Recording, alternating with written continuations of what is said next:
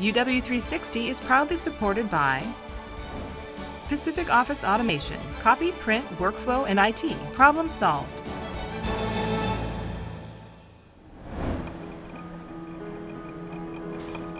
My name is Clark, and I was injured 35 years ago in a diving accident in a river. This chair is designed... Clark Landis works for a company that provides wheelchairs. I'm a T5 paraplegic and was a result of a car accident in 1974 as a high school senior, and rolled the Volkswagen Bug.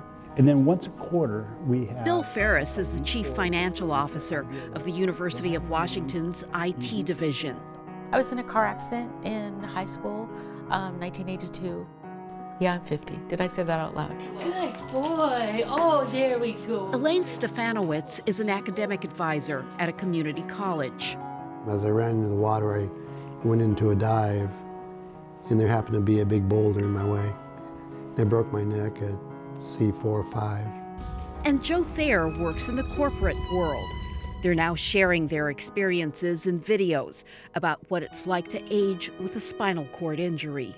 The purpose of the videos is really to get firsthand accounts of people's experience with aging with spinal cord injury. You know, the research really isn't there. Jeanne Hoffman is a professor in the UW Department of Rehabilitation Medicine and co-director of the Northwest Regional Spinal Cord Injury System. It's one thing to go and talk to your doctor and get their advice, but it's a whole different thing to have it kind of come from the source and come from really the personal experts of those who are in this position. And as I look towards aging, I'm very cognizant of wanting to remain independent. At the same time, there's going to be a time where I will need more help. The four talk openly about health challenges and concerns now that they're in their 50s and 60s.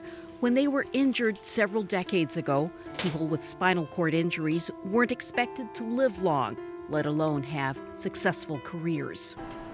My era is the guinea pigs of this, because the docs, the therapists, everyone you talk to, they don't know exactly how we're going to age either, because they didn't live this long.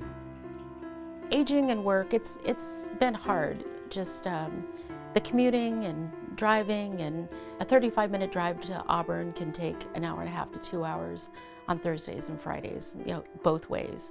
You know, and that can be tough. And just sitting that much. I know I should be doing certain things to make it easier to age. I know this. I know I should be stretching my legs more than I do. I know that.